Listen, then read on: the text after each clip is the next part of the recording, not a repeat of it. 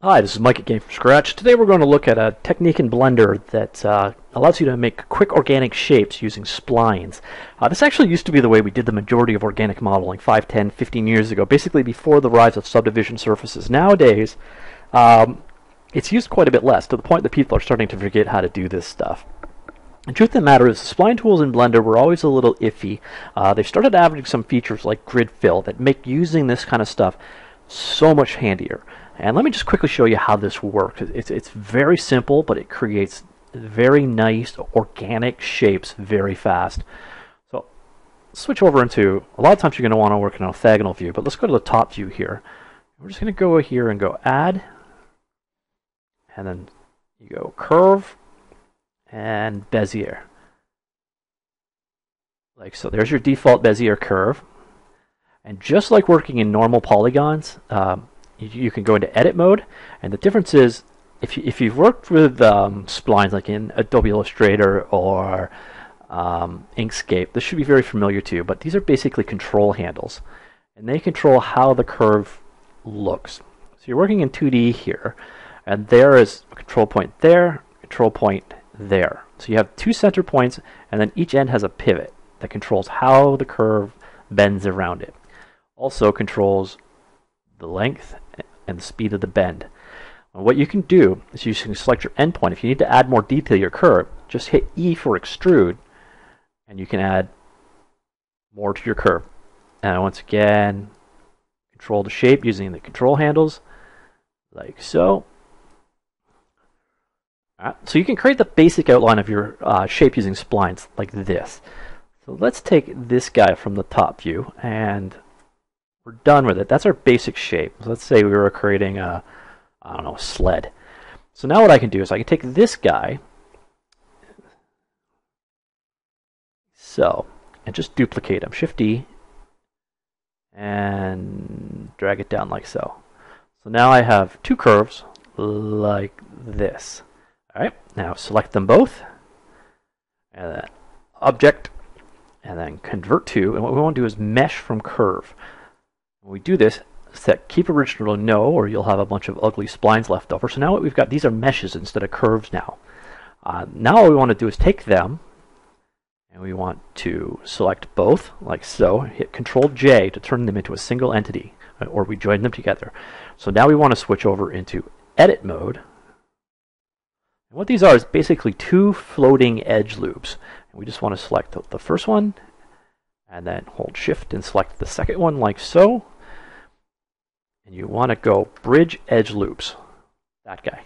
And then boom, you have a nice basic sled model pretty much instant. In this particular case, you've just got the outside hull though. So what you often want to do is thicken this or turn this into like a thicker object. You could do this with an extrusion, but there's actually another tool that's been built into Blender called solidify. So just go in here and just with the faces all selected, just hit Control focus, Control F, and then you want to just come down here and hit solidify. So now you've got a solid thick object as opposed to, so if we want to increase the thickness, and like that. So there you go. Yes, you just created a sled in about 7 seconds. So working base from curves is a very, very, very powerful ability. Another thing that you want to do often is create closed shapes, and this is an area where Blender used to really suck. Let me just get out of there and close this off. I'll use here's an example. Let's start from a fresh scene. Let's go about the origin here, and we'll just create top view, and we're going to add a bunch of circles, and we're just going to basically loft out like a vase or something like that, a finger or an arm or whatever. That's what you would, this is a way you could do it. And basically a circle is just a closed Bezier curve to start with. So there's one. You can manipulate them just like normal. You can scale down a single axis, etc. So let's just go ahead, create a base one. Let's move it just a little bit off the plane so it's easier to see from the side. Okay, Shift D. Let's duplicate it and move that up a little bit. So, same process. All right, let's actually get them kind of all in a row. Oh, I'm in perspective. There. ortho makes a lot more sense. Here, I'll move it about the origin.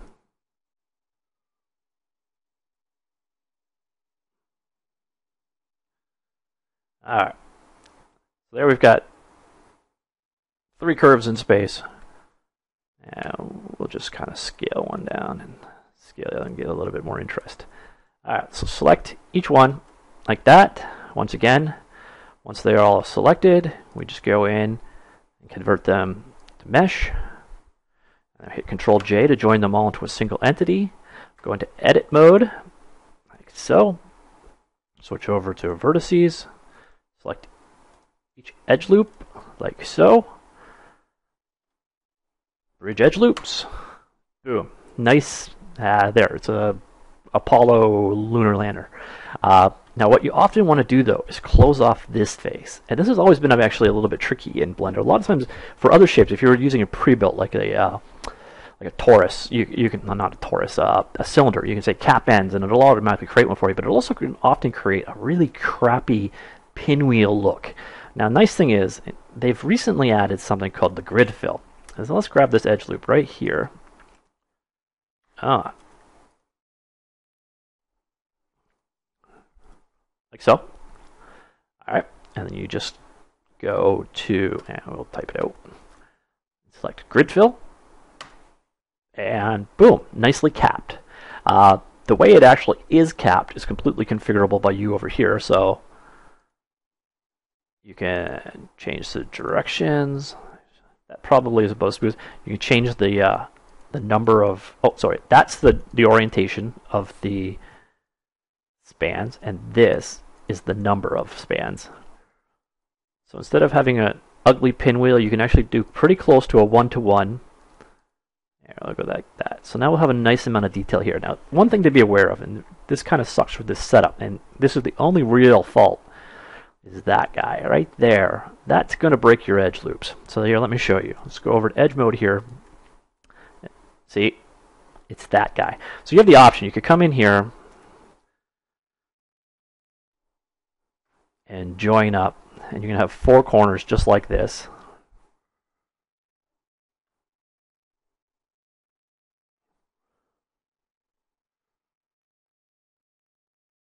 Like him, and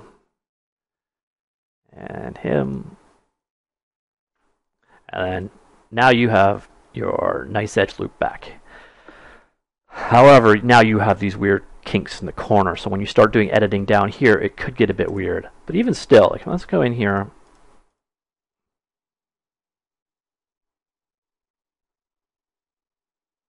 And let's do, oops, mesh, proportional edit. And we want to enable it.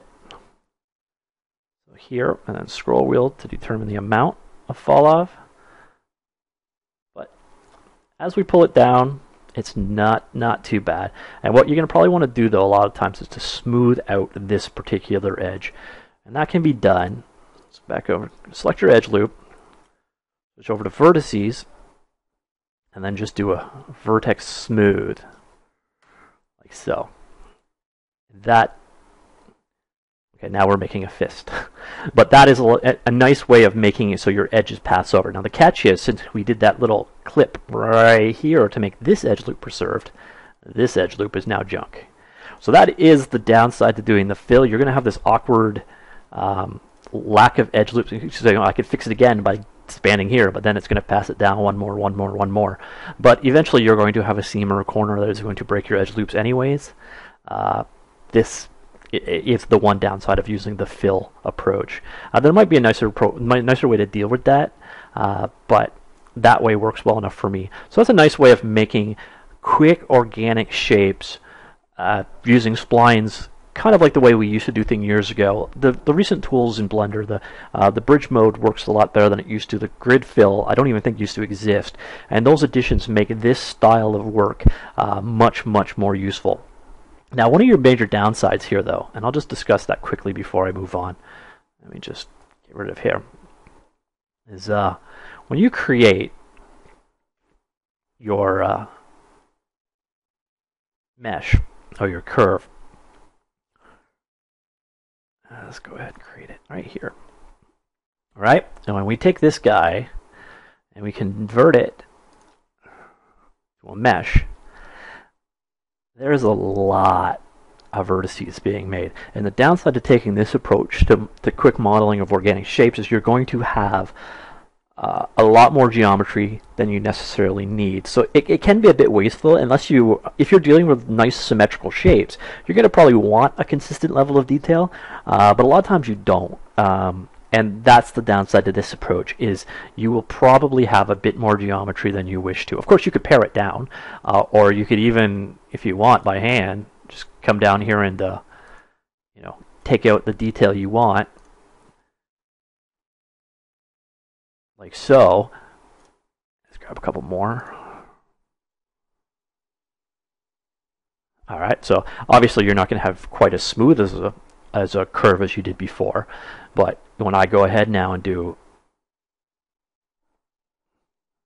let's join and switch over to edge mode, and we do our bridge now, we have less geometry being used. But there is definitely a manual process of when you go from the curve to the edges, after the polygon conversion, you're probably going to have more geometry than you want. So you're either going to want to do some manual cleanup like I just did, or you know what, you could even create your object completely and then just retopo it later. So if you don't care about resolution all that much, it's a nice approach anyways.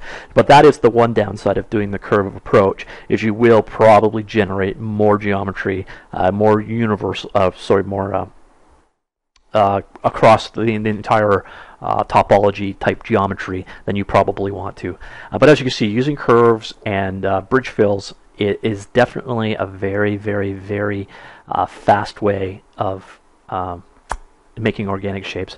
And once again, you can also, here, there is the fill, which will cap it on the end, but then you create this really nasty single shape thing, and that's why grid fill comes in, and it allows you to make a nicer, smoother extrusion, because we used to have to do it like this, or even worse, like